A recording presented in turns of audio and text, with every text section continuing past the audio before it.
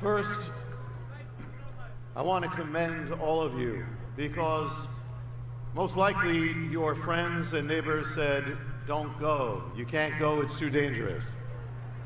But you said, I don't care because I'm here for the Lord. The Lord has called it. They said that you should travel to Washington only for essential things. Well, we consider this to be an essential meeting before the Lord. Before I share, we're going to move from this point, it's going to move into the prophetic intercession for America, and then for the nations, and then for world revival as we move. But this is going to be the bridge there. And when I finish, we're going to go as the Lord leads. But then after that, you're going to have people like Dr. Dobson with a message, Pat Robertson. And I've just been told that there is going to be a surprise that may be very big. Okay, I cannot say anything more. And don't get in your head what it might be, but it's something that might be very important. And so before we begin, those around the world, though again this centers on America, it has everything to do with you. What happens to America will touch the world, and the repentance of one nation is a model for all. And if you came here for a politically correct message, you came to the wrong sacred assembly.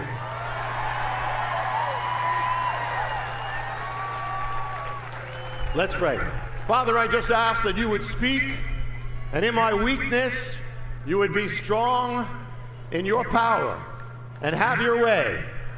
In the name of Yeshua, Jesus, the Lord of all. Amen.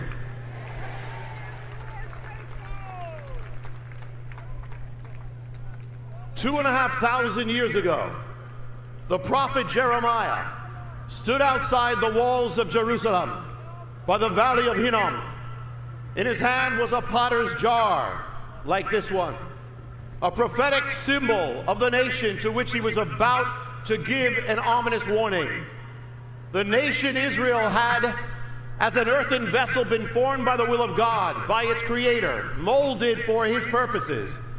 But it turned away from the purposes for which it was created and now was on the verge of destruction.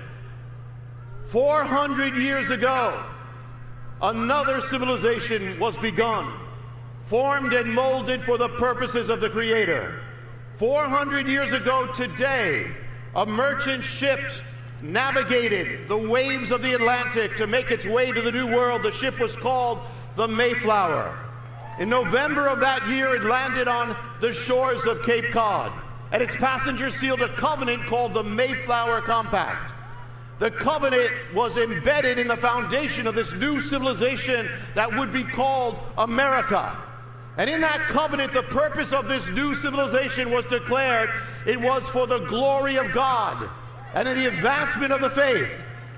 Less than 10 years later, another ship crossed the Atlantic, the Arbella. On that ship, the Puritan leader John Winthrop issued a prophetic vision of the new civilization he would help to plant. It would be, he said, a city on a hill. The eyes of the world would be upon it, and if it followed the ways of God, then God would bless it and make it the most prosperous, the most powerful, the most secure, the most exalted of civilizations. The blessings of ancient Israel would come upon it. Winthrop's vision would come true. Inasmuch as America strove to follow the ways of God and be a light to the world, it would be blessed. The city on the hill would become, as Winthrop foretold, the most prosperous, the most secure, the most powerful, revered nation on earth. America would seek to uphold the light of freedom and the sacred value of human life and conscience in the face of tyranny and totalitarianism. It would provide refuge for the world's oppressed and opportunity for the world's impoverished. It would stand against the dark powers that threaten to engulf the earth in the 20th century. The city on the hill would be lifted up and feared and envied and emulated and dreamed of and hoped in and looked to by peoples in every nation and land. That the eyes of the world would be upon it. But Winthrop's vision didn't end there. It led to a prophetic warning. If, he wrote, the city on the hill should turn away from the God of its foundation, then the judgments that fell upon Israel would likewise fall upon it. And what was it that happened to ancient Israel?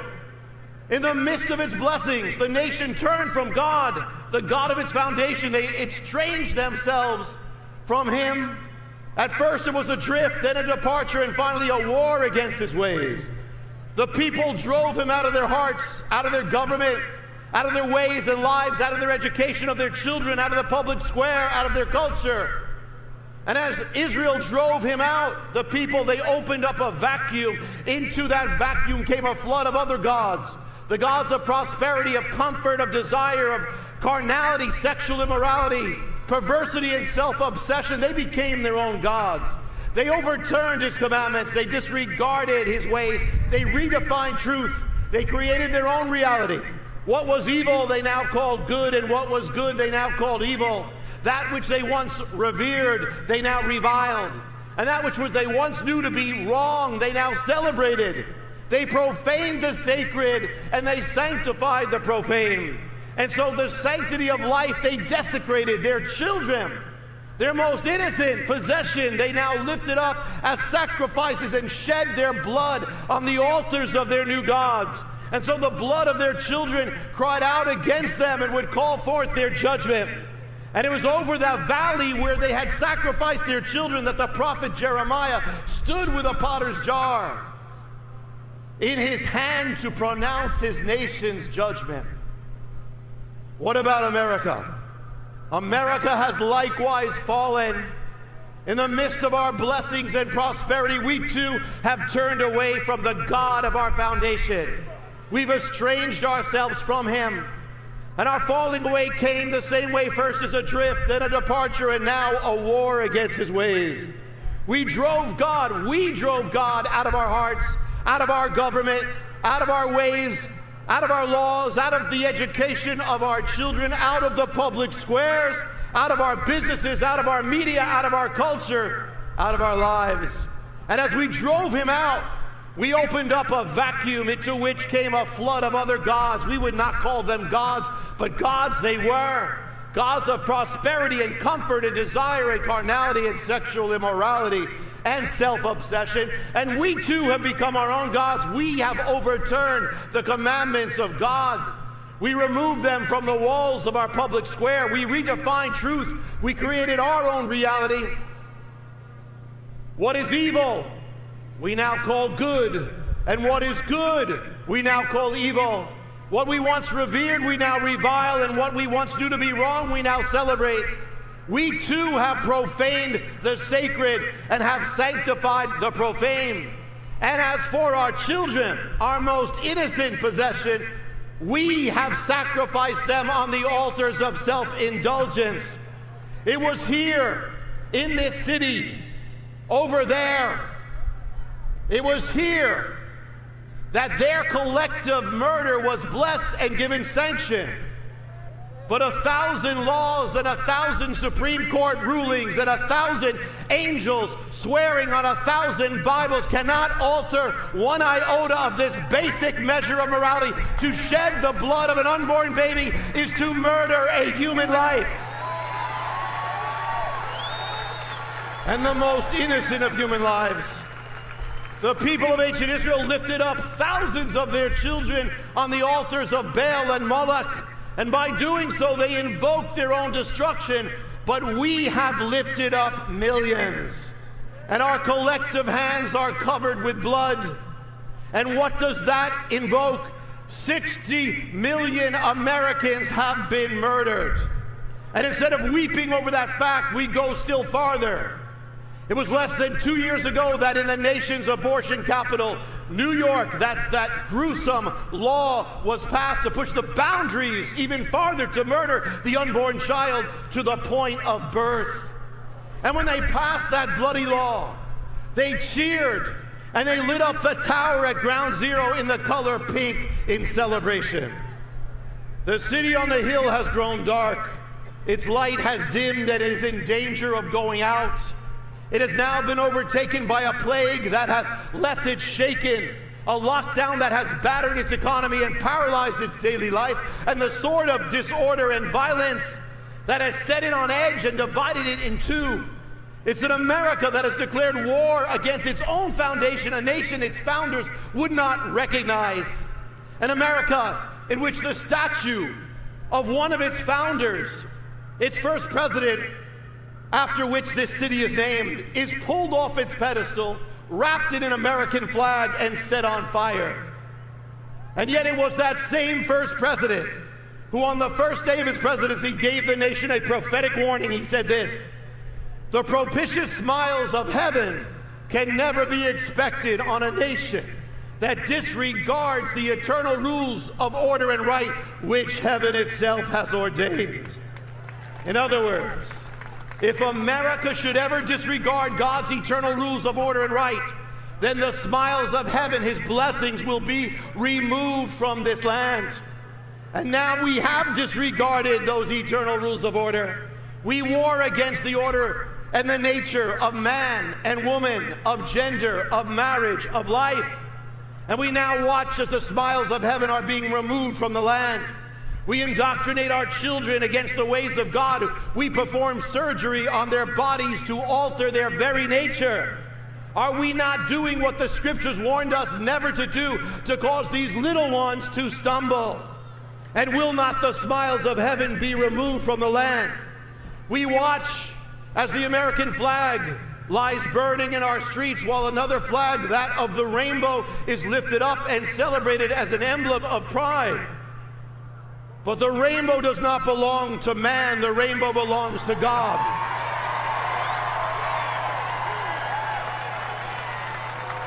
And it was not given as an emblem to the pride of man, it was given as a sign of the mercy of God. A mercy given in the face of judgment. But if we turn that sign of mercy against the one who gave it, then when the days of judgment come, what mercy will be left? The word of God stands against all hatred, all oppression, and all injustice against any person, people, nation, color, race, or group. And if you say Black Lives Matter, we agree, surely they do. But how do you say Black Lives Matter and say nothing of all the black lives killed in this land before they could even breathe their first breath?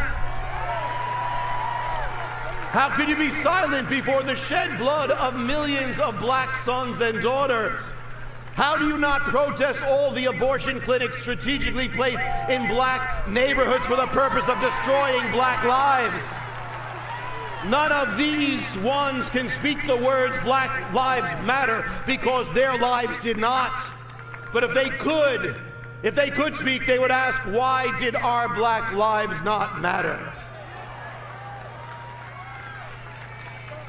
It is for such things that judgment falls on a nation. How then does it fall? The Bible gives a very clear template. Years before that judgment, years before that destruction, the nation's hedge of protection is lifted. An enemy is allowed to strike the land. It's a wake-up call. It's a warning, a calling back from God. On September 11, 2001, America's hedge of protection was removed. An enemy struck the land and the nation was shaken. The man who warned America of the calamity that would come if it ever turned away from God, John Winthrop, ended up dwelling on an island. The ground of Winthrop's island became the ground of Logan Airport. Logan Airport is the very place from which 9/11 would begin and the calamity would fall on America. In the last days of ancient Israel, 9 harbingers, 9 signs of warning of coming judgment appeared in the land, beginning with that first strike. And it was there. I was standing at the corner of Ground Zero when I noticed an object. It was one of the 9 harbingers that appeared in the last days of ancient Israel. It was the beginning of an ancient mystery that would reveal that all the 9 harbingers of judgment have appeared in America, that appeared in the last days of ancient Israel. It was that mystery that led me to write The Harbinger. When judgment came to ancient Israel, the destruction returned to the very ground on which the nation had been committed to God in prayer. The nation's ground of consecration would become its ground of calamity. America was consecrated to God in prayer the day of George Washington's inauguration, the first day as a constituted nation. If we could find out where that took place, we would be able to pinpoint America's consecration ground. It happened in New York City. America was consecrated to God at ground zero. Ground zero is America's consecration ground. The ancient biblical mystery, the calamity returns to the ground of consecration. And on 9/11, a shockwave went forth from ground zero, and it struck and it cracked the foundation of the very place where George Washington stood when he gave the nation that prophetic warning, the warning of what would happen if we should ever turn away from God. And the smiles of heaven were removed from the land. In the days after 9/11, Americans flocked to their houses of worship and said, "God bless America." And it looked as if there could be a spiritual revival, but the revival never came because there was no repentance, no turning, no return, and without repentance, there can be no revival. When that first strike, that attack of the enemy came upon ancient Israel, the nation's leaders responded not with repentance, but proclaiming a vow of defiance. That vow would seal the nation's course to judgment. When 9/11 came to America, the United States Congress gathered the next day right there on Capitol Hill to issue the nation's response.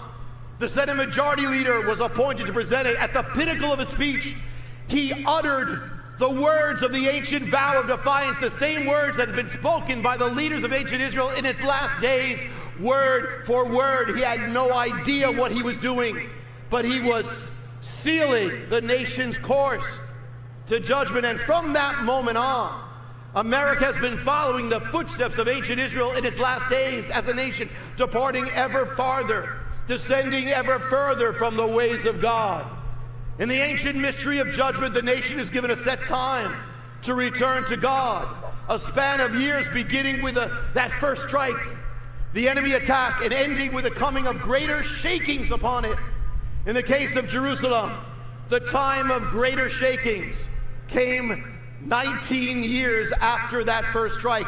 19 years the shakings came. In America, the strike came in 2001. So when does the mystery point? What would be the year when the greater shakings come upon the land? 19 years after 9/11 is the year 2020, the year of shakings. And so it has come upon the land. And long before the shakings come, we were led to appoint the year 2020 as the year of the return. And now we stand at this most critical of times, as did ancient Israel when Jeremiah looked over the valley of Hinnom with a potter's jar in his hand. And now we stand at the precipice and the crossroads between life and death, calamity or revival, judgment or redemption. We stand in our nation's capital where its future is determined. And we cry out, Supreme Court justices, you open up your sessions with the word, God save this Supreme Court. But if you overrule the rulings of God, if you judge the judgments of God, if you strike down the eternal precepts of God, then how can God save your courts? No, then there stands a court that is much higher, and there sits a judge who is much more supreme. And before his judgment, all judges will stand and give account. Members of Congress, leaders of the land, you sing, God bless America. But if you forge and execute laws that disregard the laws of heaven and war against them, then how can God bless America? No, then there is a greater magistrate and a higher lawgiver, and his laws are eternal. And by them all rulers and lawgivers will be judged. Pastors, ministers, spiritual leaders, shepherds of the land, you stand as representatives of God. But if you dilute his word, if you compromise it, alter it, turn it in against itself, if you consecrate sin and bless what God has judged, if you sanctify the darkness, then will you not be held accountable for the sheep you have misled? There is a great shepherd, and before him all shepherds will stand, and by his word will be judged. People of this land, and of all lands, if you partake in this present darkness, if you do nothing to stand against it, if you give your approval and lend your support and cast your vote to those rulers and those agendas that advance the darkness, that war against the ways of God, that shed the blood of innocent children, then how can you not invoke the judgment of God upon your land, your nation, and upon your own life? We stand at the crossroads today between two altars and two destinies. And as the voice of Elijah called out to his nation in ancient times and now cries out to America, how long, America, will you waver between two opinions? If the Lord is God, then serve him. But if Baal is God, then serve him and go to hell. 2,500 years ago, the prophet Jeremiah stood with a potter's jar in the capital city of his nation. The jar, a symbol of that nation formed by God's hand, molded for his purpose and appointed as his vessel. But the nation had forgotten those purposes and now warred against them. How then could it stand? 400 years ago, today, the Mayflowers sailed through the waters of the Atlantic, and a new civilization was brought into being and formed as a consecrated vessel for the purposes of the Almighty. But that vessel, America, has also forgotten the purpose for which it was formed and now wages war against them. How then can it stand? And how can God bless a nation that wars against his ways, that blasphemes his name, that silences his word and vilifies those who uphold it, that sheds the blood of over 60 million of its children? Can the smiles of heaven remain upon it? They cannot. Such things only lead to judgment. God told the prophet Jeremiah, take that vessel and show it before the people. And then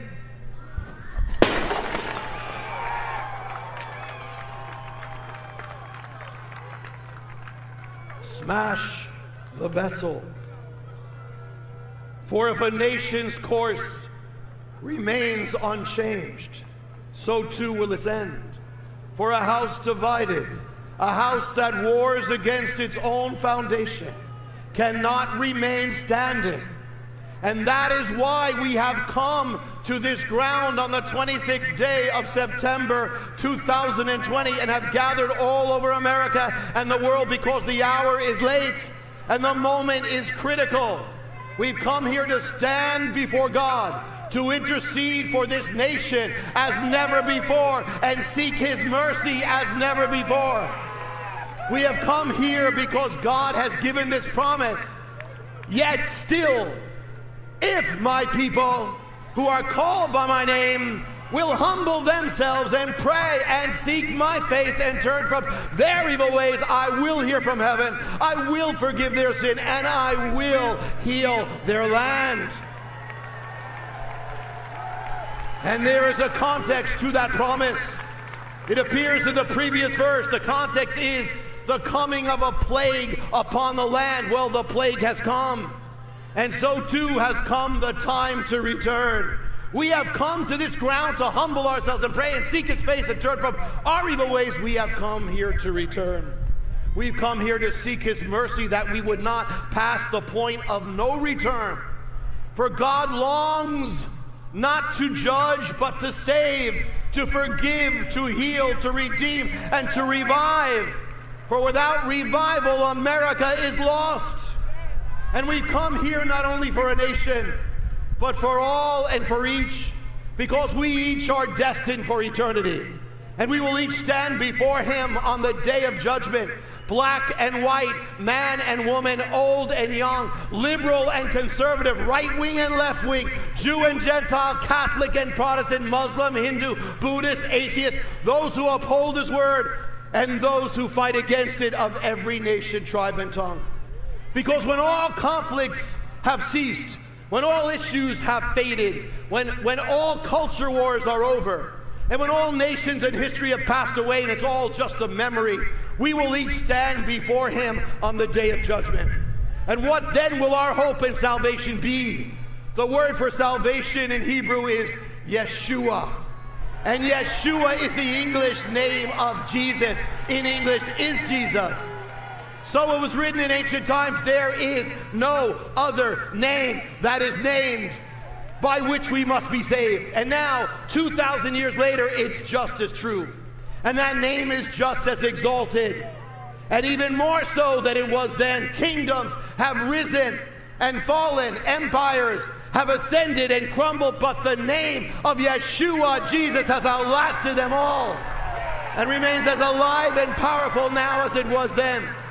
The history of this planet is divided in two, before him and after him. Every date of every nation, every moment of every life is marked by how near or how far it is from the moment of his birth, the birth of a Jewish baby, an itinerant rabbi named Yeshua, the Jewish Messiah. No matter who we are, or when or where we are, and this is going to all the world, we cannot run from his presence. His life shines over every corner of this world, over every moment of our life. For he is the hope given for every life and the answer to the cry of our hearts. He is Yeshua, the salvation of God, and the only way through which we can return. Yeshua, Jesus, the love of God, who took upon himself our judgment, who gave up his life for our sins, and who in his rising overcame death so we could be saved and find everlasting life. For God did so love the world that he did give his only begotten Son, that whoever would believe in him would not perish but have everlasting life. He is Yeshua, who says to you now, come to me and I will not turn you away. And that brings us to one last mystery, the mystery that lies behind this very day and this very gathering. When this day was chosen for the return, nobody realized, no one had any idea. It turned out that this day was a sacred day set apart on the biblical Hebrew calendar. From ancient times, it is called Shabbat Shuvah. Shabbat means the Sabbath, that's Saturday, which is right now. But the key word is Shuvah. What does it mean? Shuvah means the return. The return.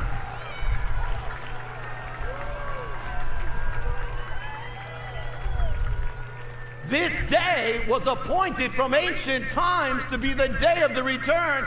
This day was specifically consecrated as the day of repentance and return to God, for the return of a nation, the return of all and each.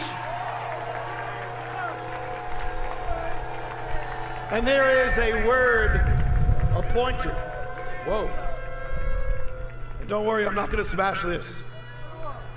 There's a word appointed today to be read from ancient times. It is this: Tiku, Shofar, Bitzion, Kadsu, Tzom, Kiru, Atzara. What does it mean? Blow the shofar. Declare a holy fast. Proclaim a solemn assembly.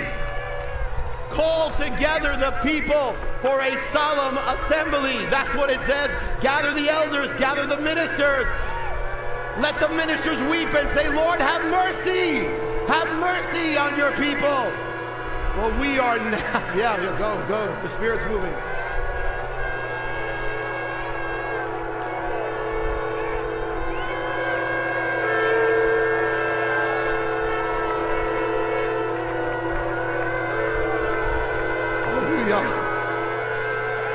This is an appointed moment. This is a prophetic moment. We are now standing in that assembly, that solemn assembly, and today in every part of this planet, in the synagogues of the children of Israel, the scrolls are being opened by the rabbis to that very scripture, and they're proclaiming all over the world, proclaim a solemn assembly. Plead for God's mercy, and we are that, and we had no idea. It was all the hand of God, and so none of us are here standing on this ground or together with us across the nation and the world by accident. All this was appointed in the eternal purpose of God before any of us were born. This day was destined to be the day of the return, and we each were destined to be here. It is the day appointed for a nation and for his people to stand before him, and the voice of God is calling out, return, return, return, return, America, for you have fallen in your iniquity. Return, America, while it is still yet day, and there is set before you life and death. Choose life and not destruction. Return, America, and I will have mercy on you, and I will be your peace, and I will give healing for your wounds.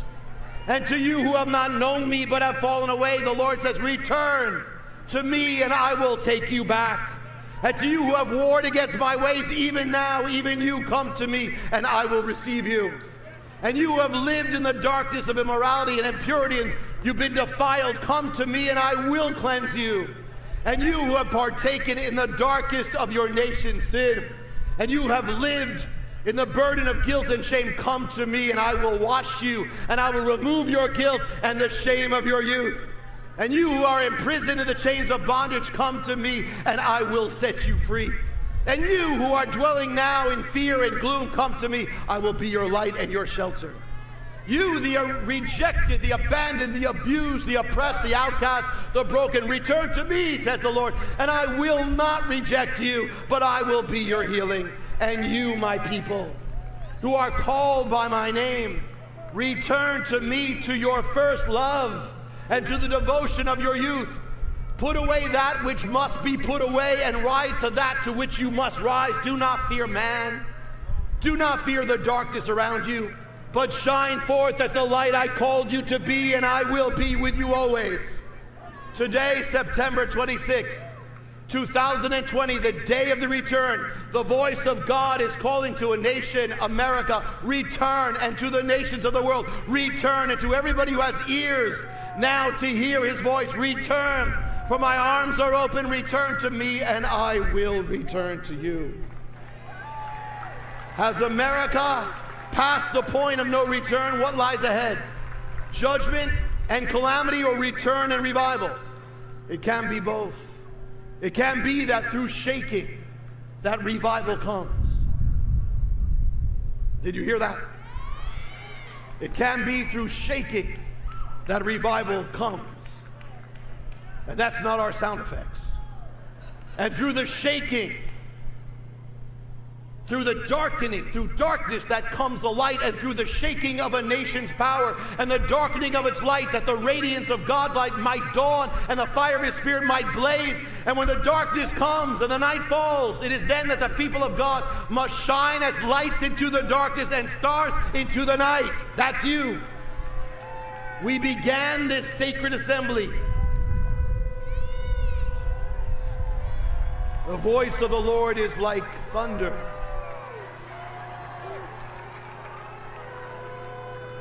We began this sacred assembly on the appointed day with the word appointed for the day, the second chapter of Joel, which began as was written. We began as it was written with the sounding of the shofar and the gathering of his people and the elders and the priests, God's ministers, to come before the Lord in repentance. But what does that word that's appointed for today, what does that word and that repentance, that sacred gathering lead to?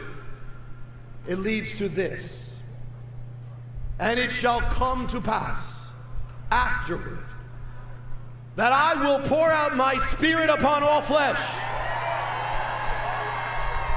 Your sons and daughters shall prophesy, your old men shall dream dreams. I will pour out my Spirit in those days, and I will show wonders in the heavens and in the earth. That is what it all leads to. We know that in the last days darkness must come, but this too must come. God will pour out his Spirit on all flesh. Revival must come, and how must it come? The word appointed for this day reveals it. Revival must come through repentance. And why are we here today? Because this is the day appointed for the return, Shabbat Shuvah, and the word Shuvah not only means the return, it also means the repentance. And it's repentance that brings revival.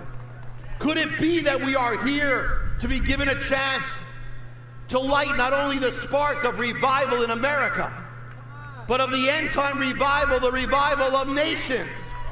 For this sacred assembly is spanning the world. We are joined today with our brothers and sisters throughout the earth, one in spirit, one in purpose, repentance, return, and revival.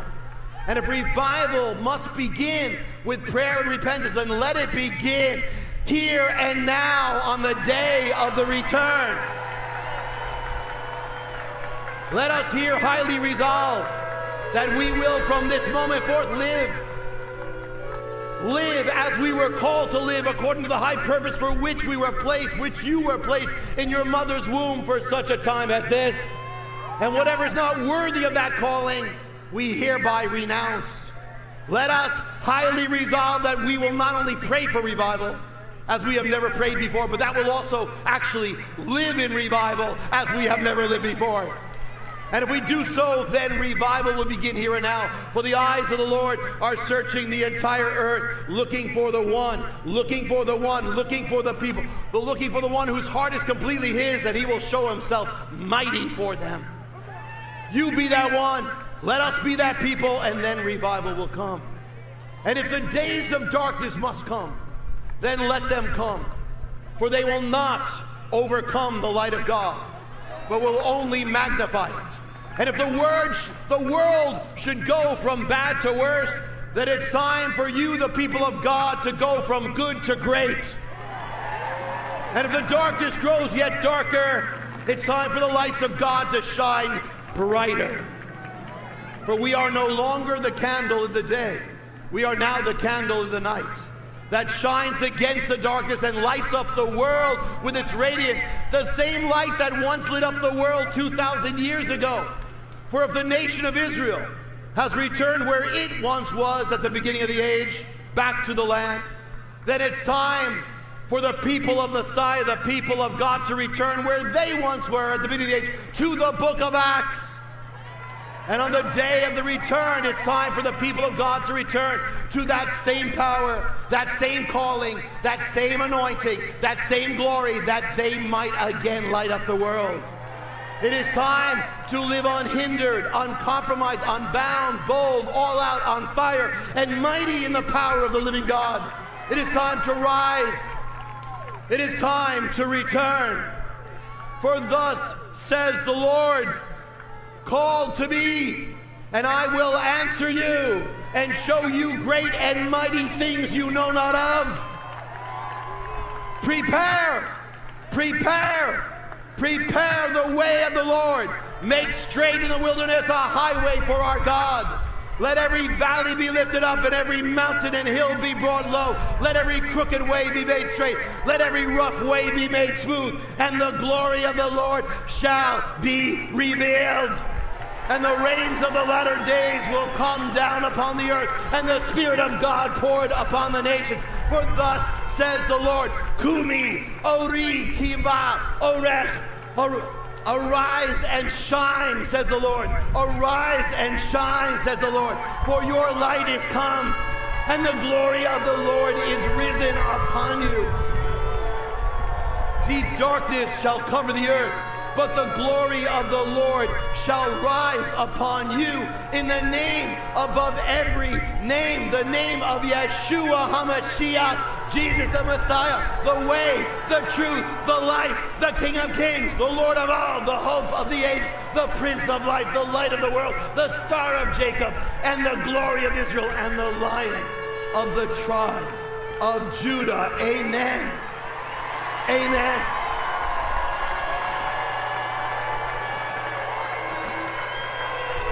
Let's stay in the presence of the Lord. Father, we praise you. Yes, praise him. Praise him. Lord, we praise you. We come before you. Have your way. We intercede before you, Lord. Let your voice be heard. Lord, we lift it up to you. Lord, have your way. We come here, Lord. Touch, touch, touch. Have your way. Do great and mighty things we know not of. Do great and mighty things we could not even fathom. You're the God of the Almighty God of all the earth.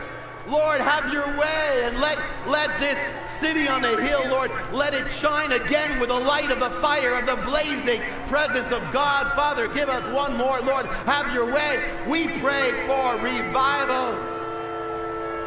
But we know, Lord, that revival only comes in repentance. Listen, I'm led to do this, and if you don't want to do this because you don't want to get your clothes dirty, I understand. But I'm led to do this. If you're led, join. If not, if you can't, it's okay. Let's come before God. Father, we just praise you right now. And here we are, Lord. You said if your people humble ourselves. Father, we are here humbling ourselves in the power of God. Lord, Father, Lord, we come before you and Lord, we ask, have mercy on this land. Lord, we have sinned mightily. We have blasphemed your name and your ways, Father, and there's blood on our hands. Lord, we ask, nevertheless, you're the God of mercy. You're the God of great mercy, and your mercy is greater than our sins. And Lord, even we as your people have not been the light we were supposed to be. So Father, Lord, for whatever that is, we repent, and we repent on behalf of America and the nations. Lord, have your way. Lord, we just ask anything in our life that has to go, Lord, we repent of it now. We repent of it now. Lord, and Lord, we ask and we intercede, Father, let your spirit again come upon this land. Lord, as you thundered during this message, thunder to America. Thunder with your power. And whatever it takes, Lord, whatever it takes, let there be revival. Let there be salvation. Lord, let your power be poured out. We praise you, Lord. We thank you, Father. We stand in your presence, Almighty God, Adonai Eloheinu. We stand before you, people of every tribe and tongue, and all across the nations of the world, wherever you are, kneel as we come join us as we are here and around on every continent. We pray right now for the great, mighty outpouring. But Lord, with repentance, Lord, whatever has to be, but let it come. However it has to come, but let it come. Father, let the light shine in the darkness, and let your power be made known across this land and across the world and the nations. We praise you, Father, and let revival start with me, with each of us. Lord, we commit to revival. We commit to repentance and revival. We commit to be walking and living as never before for you in revival, in the power of the Spirit. Lord, the same power that was upon the apostles, we pray it upon ourselves, Lord. Pour it out upon ourselves, and we commit to live as never before for you. Let revival begin. And from this Washington Mall, let revival begin.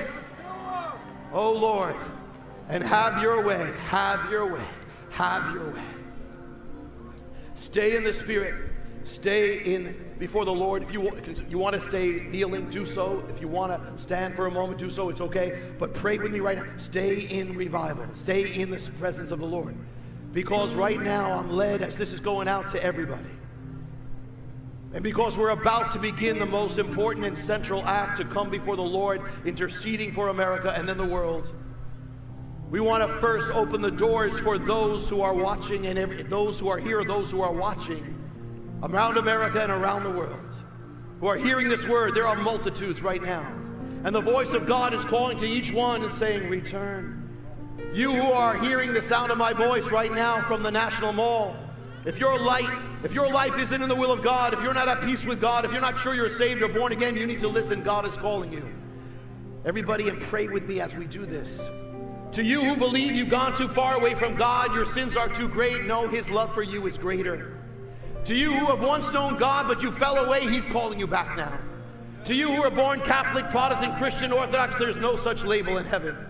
It's not religion. Jesus said you must be born again. There's no other way to be saved. It's about receiving God into your heart, letting him change your life. He's calling you. To you, the children of Israel, my brethren, Jesus, Yeshua, is not a stranger. He's your Messiah. And there is no other candidate or even a runner-up. And there never has been, who is both the light to the world and the glory of Israel. And there's nothing more Jewish you can do than receive and follow the Messiah of Israel. To you who stand on the other sides of the culture war, you've warred against his word, you've lived your lives against his ways. Well, this culture war is going to end, and the culture is going to end. But eternity won't end. He's not against you, he's for you. He loves you and is calling you into his arms. Forget everything else and come. To you, born Muslim, even your faith calls Jesus the Messiah, but the Messiah is the Redeemer and the only one who can save you. He says to you now, come to me. And to you who have placed your hope in left-wing ideology, it's not that you're too revolutionary, it's that you're not revolutionary enough. The only way to change the world is to change the nature and heart of man, and there's only one revolutionary who can do that, not by political power or might, but by the power of love. That is Jesus, and he calls you to join the true revolution. To you of Eastern, Hindu, Buddhist, New Age spirituality, your masters speak of being enlightened, but he didn't say that. Jesus said, I am the light. They tell you listen to his words, so listen to his words. He said, I am the only way, come to me. To you who are scared and alone and hopeless and confused today, wounded, broken, angry, hurting, hardened, seeking, his voice says to you, come to me, you who are weary and burdened down. I will give you rest, and I will give you peace, and I will give you life and purpose and joy, for I know the plans I have for you, says the Lord. I've called you into being and placed you in your mother's womb for this moment. Come to me. Now listen closely. Jesus said you must be born again or you cannot be saved. There's only two roads, two destinies. One road leads to God and eternal life, heaven. The other leads away from God, eternal judgment. That's what we call hell. If you're not born again, you're on the wrong road, heading away from God to darkness. And that's why he said you must be born again. God loves you so much, he would even give his own life for you if he could. He would take your judgment upon himself if he could, and the thing is, he did. And he'd say to you now, if you were the only one on earth, I would still have done it. I would have given my life for you that you would be saved, because your life does matter to me. And this is the greatest love and the greatest gift we could ever know. And how long is the window that you have to receive it? How long do you have to make that decision? The answer is, you've got one heartbeat. Because one heartbeat is the only thing that stands between you and eternity. And nobody knows when their last heartbeat will come, and so once it does, you can't say again, you can't do it then, the time will be over. So take every heartbeat as you have as the hand of God knocking and saying, open up your heart. And don't tell yourself you'll get right with God tomorrow. Tomorrow will never come. And so the scripture says the time of salvation is now. How do I do it? You're asking. It's not hard. And God's hand is reaching out to you right now. And all you need to do is take that hand and say yes. It can begin with a simple prayer to say yes to God, to his will for your life, to say, come into my heart, my life, I receive you. Thank you for giving your life for me, dying for my sins, overcoming death, in your rising that I would be saved. Cleanse me, make me new, and I'll follow you from this moment on as your disciple. I'm going to help you. We're going to help you. I'm going to say the prayer.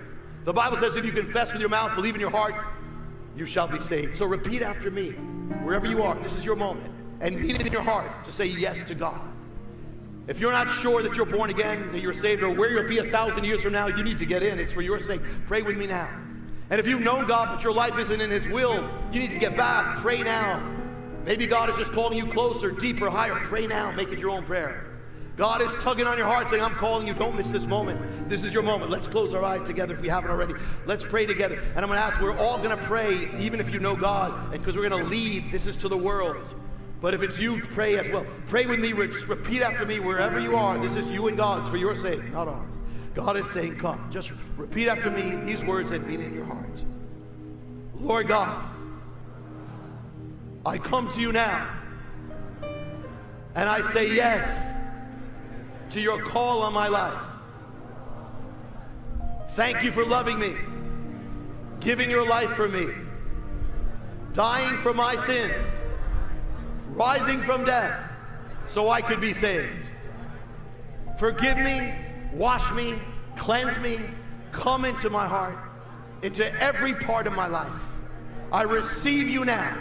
I receive your love. I receive your peace into my heart. I receive your spirit into my life. And I will follow you always from this moment on. Lead me on from this moment as your disciple. And I will follow you. Lord, from this moment on, I am following you, and I thank you that by this prayer, I can say, I am blessed, I am cleansed, I am saved, I am born again, I am your child, I have eternal life, and I'll be with you always. I am right again with you. I am blessed, and I am new from this moment on. Lead me from this moment as I follow you now and all the days of my life. In the name above every name, the name of Messiah Jesus, Yeshua, the Lord of all. In his name. And I say, amen. Praise the Lord. Lord bless everybody here.